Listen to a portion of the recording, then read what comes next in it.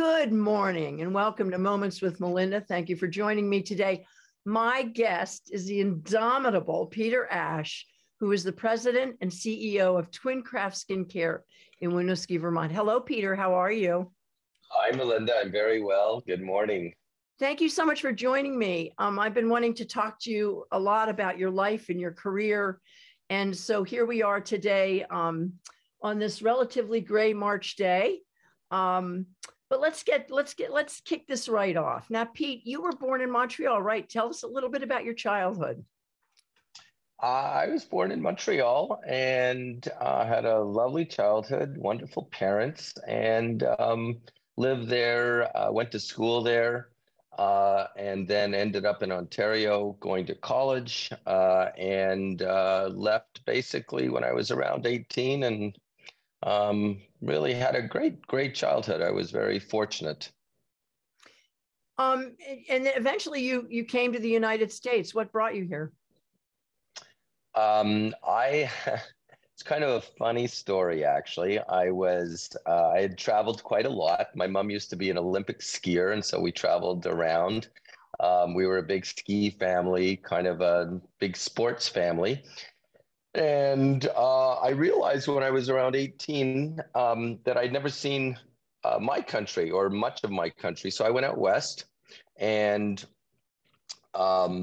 started working for a company and did that. It was actually Electrolux of all things, knocking on doors. I went out there to get this big job in the oil industry or something. You know, I was young, I was 18. I just wanted to make some money.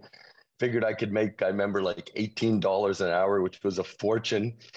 Didn't find anything. And so answered this blind ad, ended up knocking on doors, selling vacuum cleaners. And it turned out to be one of the best jobs of my life. Taught me a lot about myself. And I had a wonderful manager, this guy named Edgar Litz, who'd been there for 30 odd years. And so I worked there right through college and started working for their corporate office in Toronto.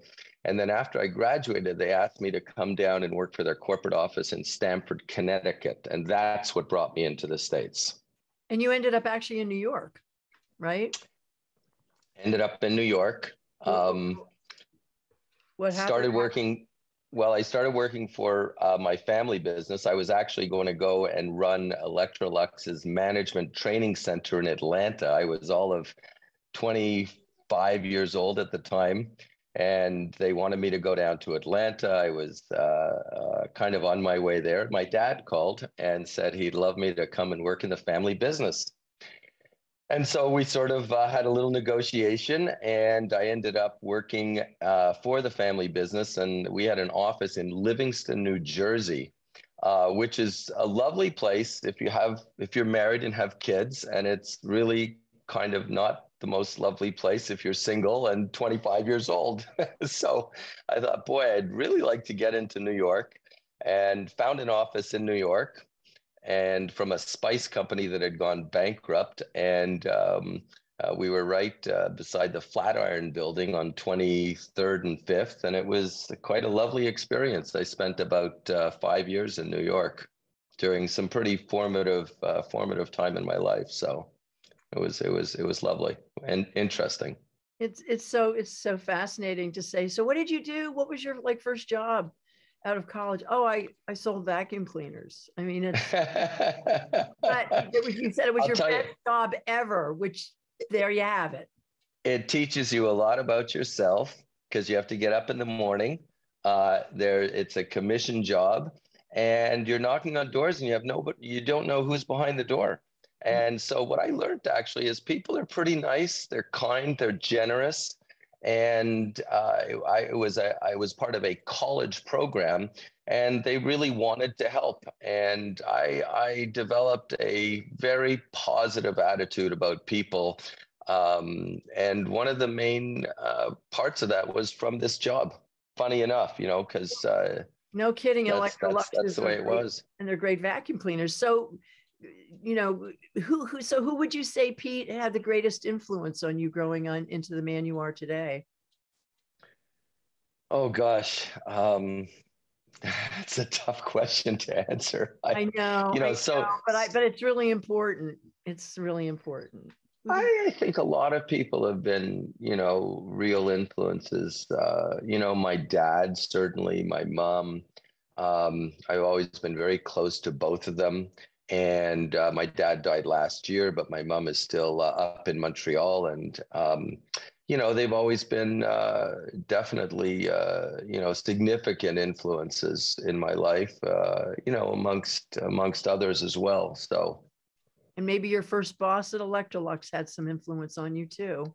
He definitely did, because, vacuum cleaners has is sort of a jaded industry selling door to door. You think of it like, oh God, and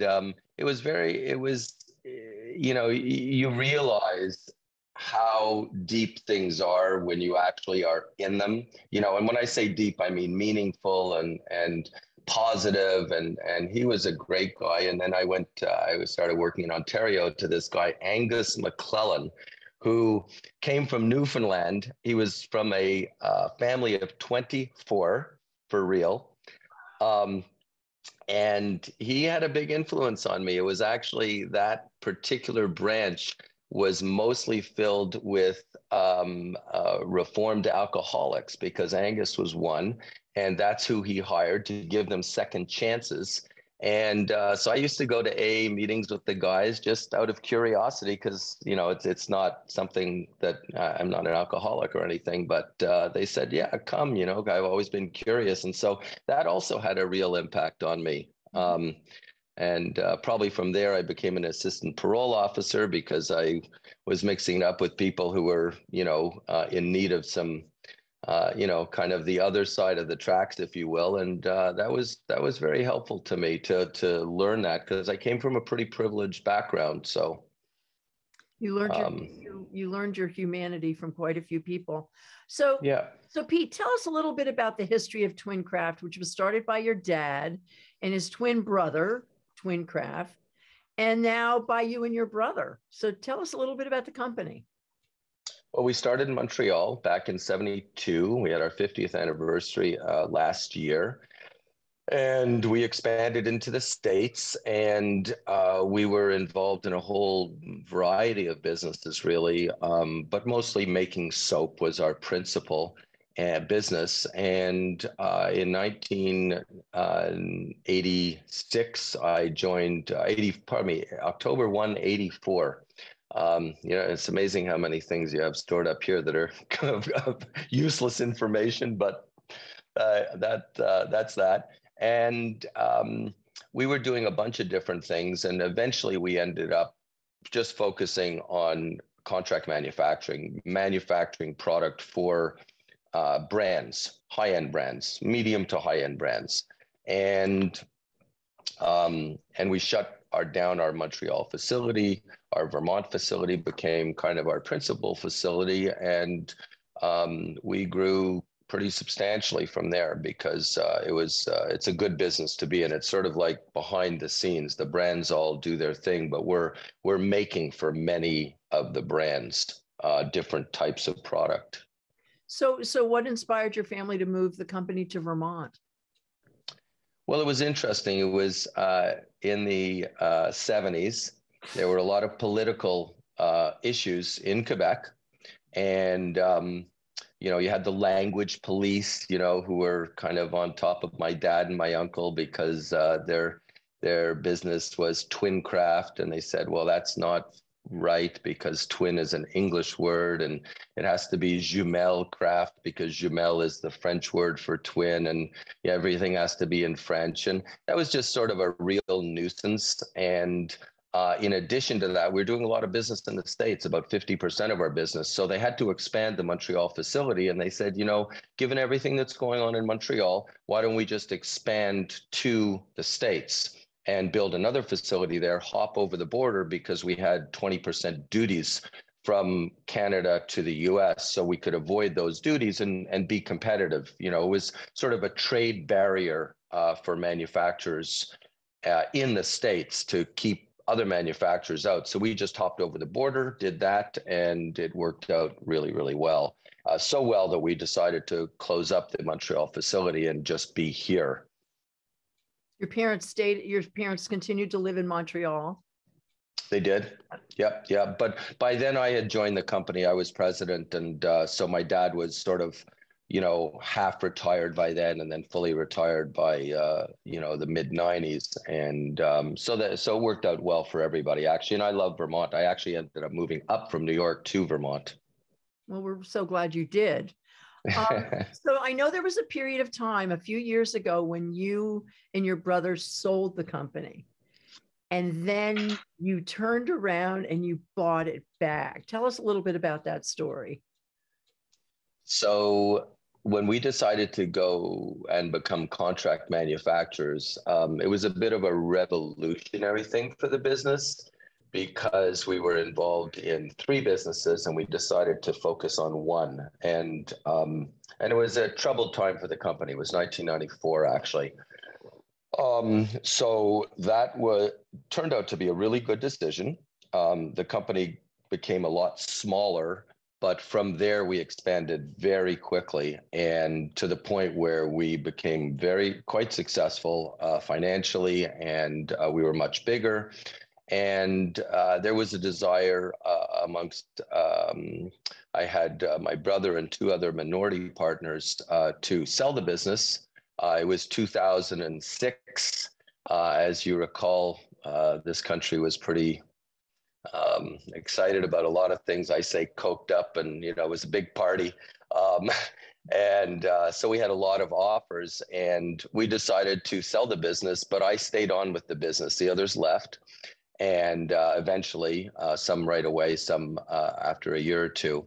And I stayed on contract, sold to this public company. And the idea was to kind of use their money to get into the skincare business because we wanted to build a factory, get into skincare, and didn't want to take all the risk. And I was happy staying in the business. So I stayed in the business and kind of on contract, if you will, a 3-year contract. It worked out really well. A lot of people said there's no way you'll ever be able to work for anybody else, but actually it was quite fine. It was good. The financial pressures were off, if you will. And I worked for them, and they were a public company. So I was going to New York for all the meetings, the 10Ks, Qs, all of that kind of stuff, which was interesting. And then the big recession happened, as you recall, in 08, 09, the credit freeze and everything. We sort of fortunately sold at just the right time. It was the best year we'd had and have had, at least until a few years afterwards. And so they decided, let's sell the business, and I ended up buying it back. And then my brother came back into the company after during that period, and that was January 2012. And we've sort of expanded pretty dramatically since then, and gotten and built the skincare business out of the success of the sale, and we're able to fund it ourselves and kind of keep the shares close as well, so that we remain a Vermont company and Vermont controlled. We didn't have to bring in private equity to grow or do any of that. So that's been very pleasing, I think, and very satisfying. That's wonderful. Good for you for bringing it back into the family. So now your company creates skincare products from oils, soaps, suntan lotions, creams, you name it. Is there anything that you would like to make that you haven't yet? We like to hope and think that which we make, we should become expert at. And then as we become expert at it, capitalism is pretty competitive. So, if you're jack of all trades, you truly are master of none. So you need to be excellent at what you do. And as we become excellent at one item, let's say that's emulsions, doing lotions, things like that, then we will go to other items. So we're doing SPFs now, we're doing deodorants, underarm deodorants, etc., all natural kind of stuff. We tend to, our bias is towards natural. So we do natural deodorants, natural SPFs, etc. They're zinc based and whatnot, and there's a growing market, a good size market for that, and it's growing as well. But we stay focused on becoming expert at things and then expanding to another category. The skincare business is a large business. We could be a significantly larger company and probably will be over time. So we're careful not to do too much. So has anybody come to you where you said, we're really not interested in selling or in making and creating? Has somebody come to you with where you kind of go, no, that's not our gig? Yeah, we went through our little walk through the desert at the beginning, where we had a lot of people asking for like mineral-based SPFs that, SPF 70. And we said, well, we'll think about it. That's the wrong answer. The answer is no, we don't do it. But here's what we do, and focus on that, because as soon as you sort of give a customer an idea you might be able to do it, then your lab starts working on it. And we have a pretty big lab, so we try to stay focused on that which we can become excellent at, and leave it at that, and learn to say no to that which we can't do and it's not in our expertise. Right. And that's worked well. So you get 70% of your energy to run your operation from the sun. That's pretty impressive. How do you figure that? Oh, you mean yeah, of course. 70% of the energy that you use to do what you do is renewable energy. I mean, you're kind of a leader in this. So that's pretty impressive. Thank you. Yeah, it's important to us. Absolutely. So good for you on that. Now, Twincraft made their first bar of soap back in 1972, which is the year that my son was born. He's now 50. And now you are a $40 million a year company with over 250 employees. What do you attribute to your incredible success, Peter?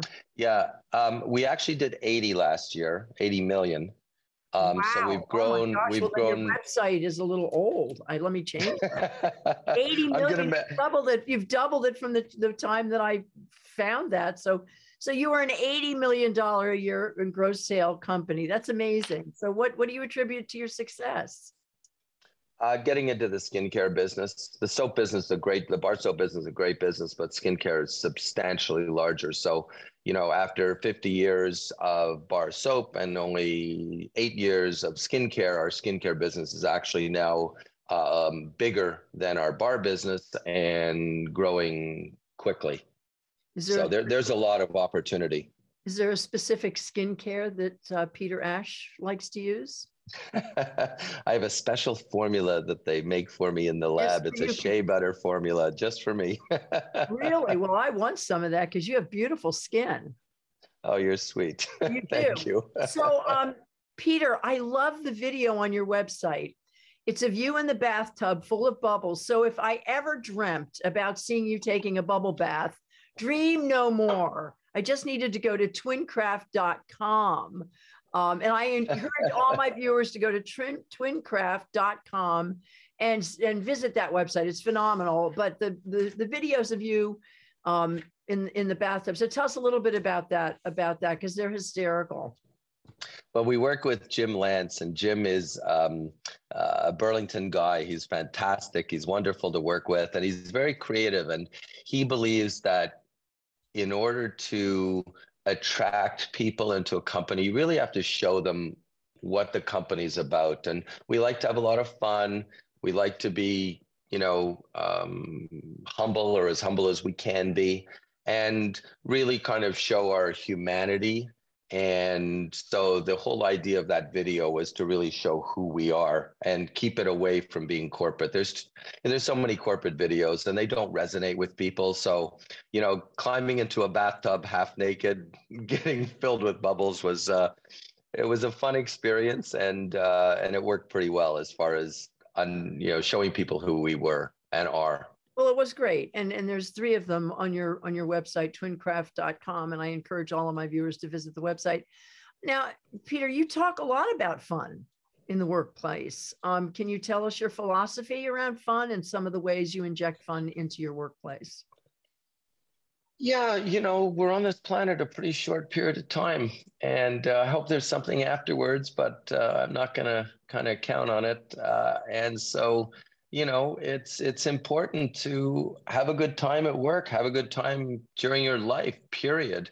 And so we try to promote that and, try to have a really healthy, positive, happy work environment. And, that manifests itself in many different ways, but it's really just about human interaction and, enjoying each other and having people who really enjoy being together. It's the kind of water cooler, the old, they say the water cooler talk and whatnot. It's just being together is very enjoyable. And so we really try to promote having people who are, kind of humanists who like to be together.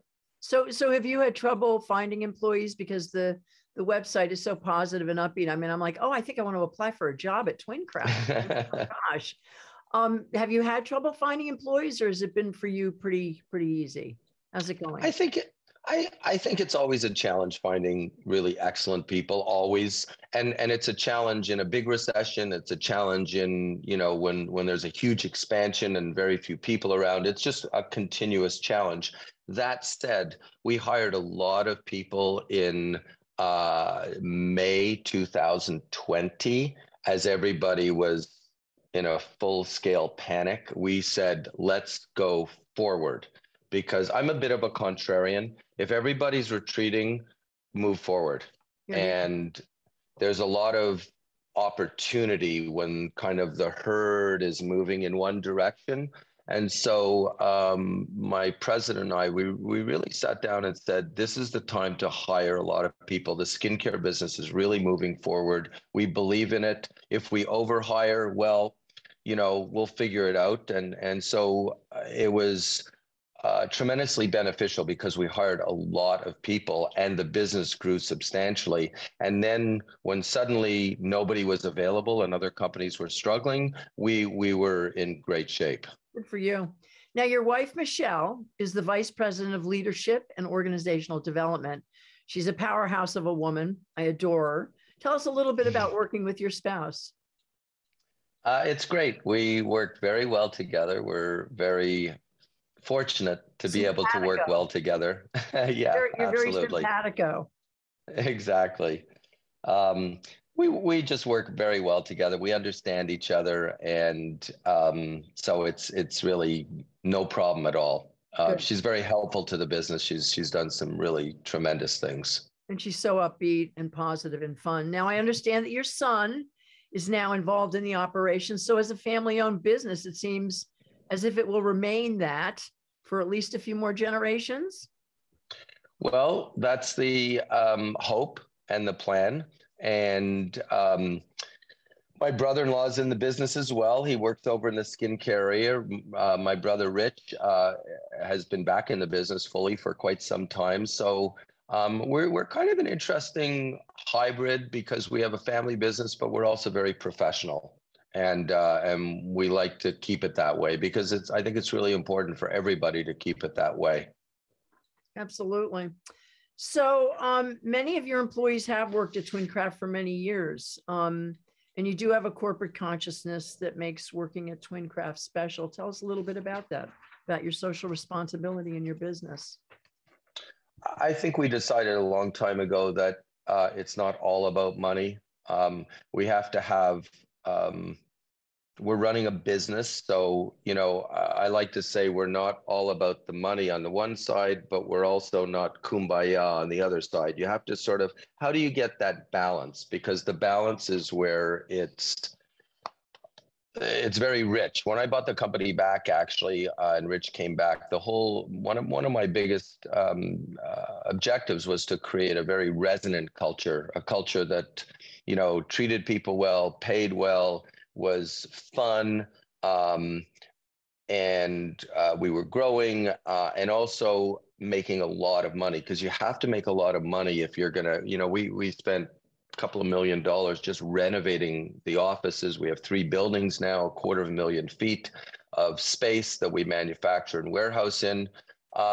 So, to be a healthy business and do well, like we have a 401k where we match 5 and 5. So, if you put 5% in, you immediately double your money, which in this day and age in the stock markets, I guess in any day and age is pretty good, but particularly now is fantastic. So, but that costs us $400,000 or $500,000 a year, just that one thing alone, the matching. So, you have to kind of blend being a tough business, but also being a humane business. And how do you do that? And it's a big part of what I believe in life, is to achieve that balance. And I think we're sort of, if the right word is didactic, where humans have a struggle to get into the middle. And it's something I'm always trying to achieve, to get to that middle area where really there's balance. And I think that's where life is. Fascinating.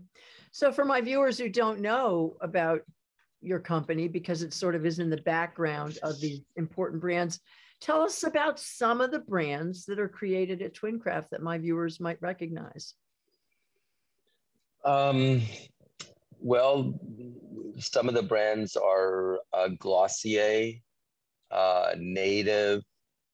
Some of the legacy brands would be like Estee Lauder, etc.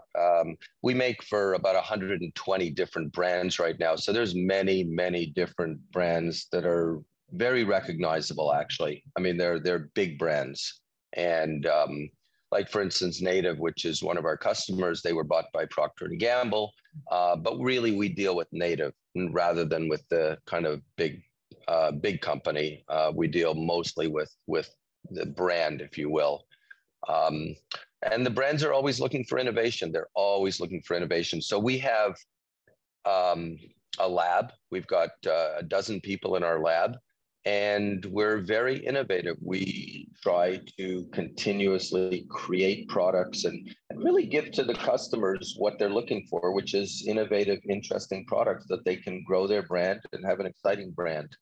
So when a company comes to you, they're not necessarily coming to you with the formula. You're being innovative in creating the formula for the brand. That's fascinating. So, so what do you do for fun? What's your fun thing that you do?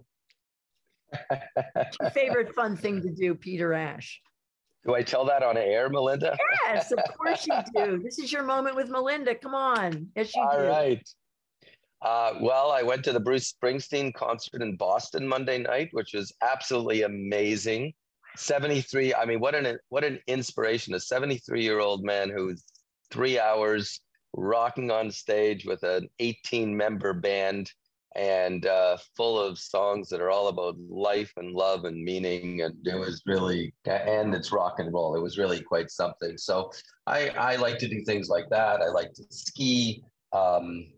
We've got 5 young adults, so we spend a fair bit of time with them. And, I'm very active sports-wise too. I like to hope that I'll stay healthy and well for as long as I can. Well, so I swim, I ski, I do, a lot of different things, I guess, sports-wise. Good for you. So, Peter, what do you see for the future of our world? What's your vision for what's coming up in the next 20, 25 years?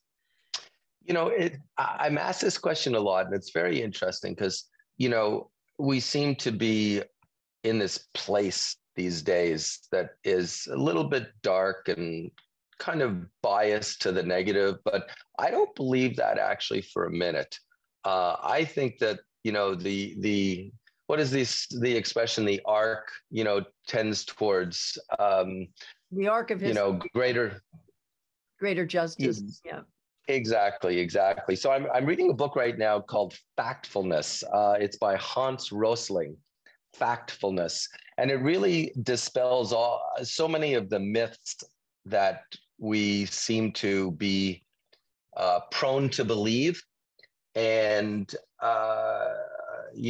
explains that the world's actually doing pretty well despite everything.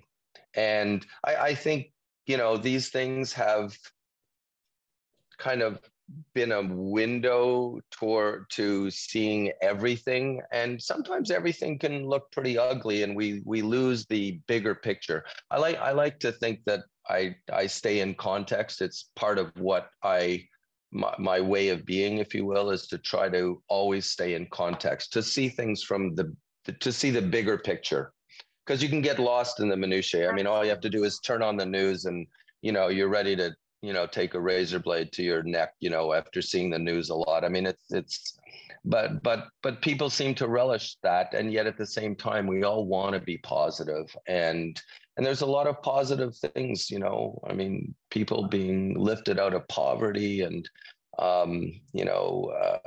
if you just look at look at how we lived a few hundred years ago. Good Lord. I know, truly, truly. So you have a very young staff. You have over 200 employees, and you have six children. What wisdom do you give these young folks, and that includes your 6 children, to help them tackle the world that they are growing up in? It's actually 5 children, and we had a Sudanese boy, South Sudanese young man now live with us, Louef, for many years. We're close with him. He's just a really beautiful soul. And I think the wisdom is, be positive. You only have one life. And so, don't waste it. It's, do that which really gives you energy, and, enjoy the time that you have in this world. It's precious. And, you want to enjoy it. You want to make it meaningful. And I think from this interview, my viewers will see that you are someone who have created a socially responsible and caring company. And I'm sure your children and your employees watching you and Michelle navigate through your lives and through your business has been a source of wisdom for them. I'm sure it has been, wouldn't you say? I hope so. You live your life. I mean, you are a mentor, and you are in so many ways a spiritual guide for them. So that's great. Well, listen, we've come to the end of my show. I could talk to you forever. I wish you well. I love knowing you and being a part of your air. And thank you for all you do for our community, and all that you've done for our community over the years. And give my love to Michelle. And you take care, Peter Asch. You're an amazing human being. Thanks for being on my show. Well, thank you, Melinda. You are an amazing person. The things you've done are really extraordinary, and we love you and so appreciate what you do. So thank you. Thank you. And to my viewers, I'll see you soon. Have a great day. Bye-bye.